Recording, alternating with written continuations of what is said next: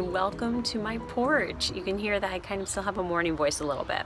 Oh well. So I wanted to get on here really quick, and since summer has just started and a lot of us are getting outside more and working out more, or if you are inside and if you live in the southern hemisphere and you have winter upon you, you still want to be active, right?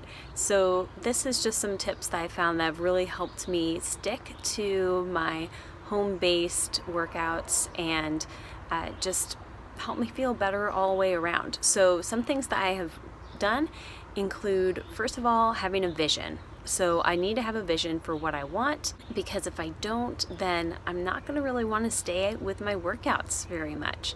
I have a journal where I literally list what I want to see in my wellness.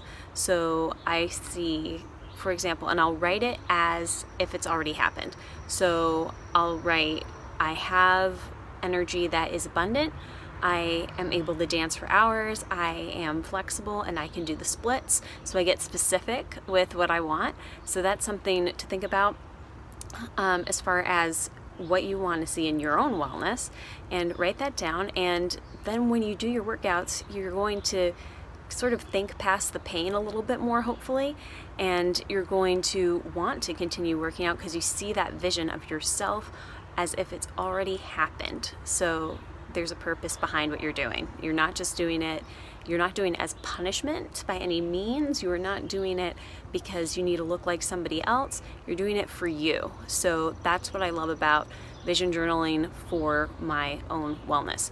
Next thing, you want to make sure that you're enjoying what you do. If you're not enjoying what you're doing, then you need to find a different workout. So I really like to do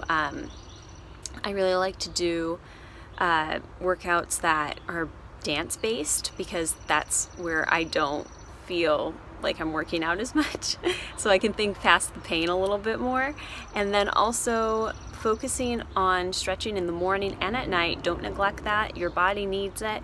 Your body needs the alignment, right?